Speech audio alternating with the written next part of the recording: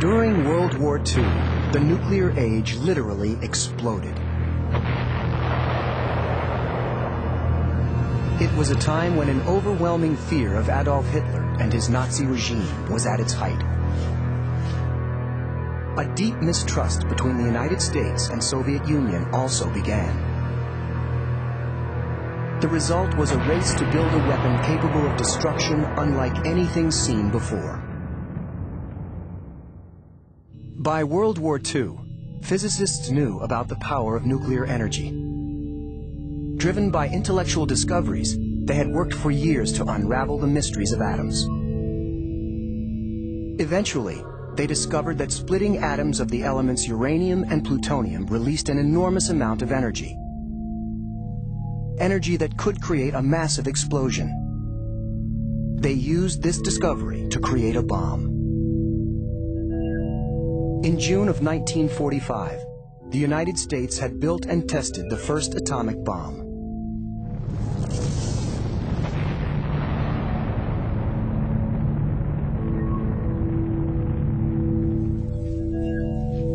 Less than 2 months later, the U.S. used this weapon against another World War II enemy, Japan.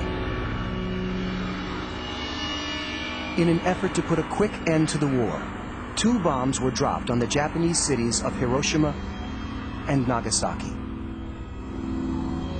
Over 200,000 people were killed by the explosions and the radiation released. The effects of the bombs were so alarming that nuclear weapons have been a subject of political debate ever since. The atomic bomb is sometimes called a fission bomb because it operates by uncontrolled nuclear fission. When the nucleus of a uranium atom splits, particles fly out with such force that they split other atoms. A chain reaction begins. If it's not controlled, the result is a powerful explosion that happens within a fraction of a second. But 1,000 times more destructive than the atomic bomb was the hydrogen bomb first tested in 1952. The Pacific is the chosen proving ground for the United States H-bomb experiment, here amid vast ocean spaces far from human habitation.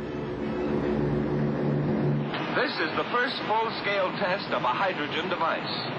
If the reaction goes, we're in the thermonuclear era. 8, 7, 6, 5, 4, 3, 2, 1. Unlike atomic bombs, hydrogen bombs use a fusion reaction in order to explode.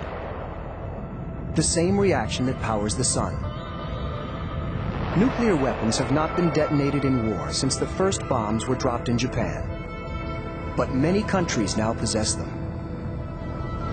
Some argue that all nuclear weapons should be disposed of.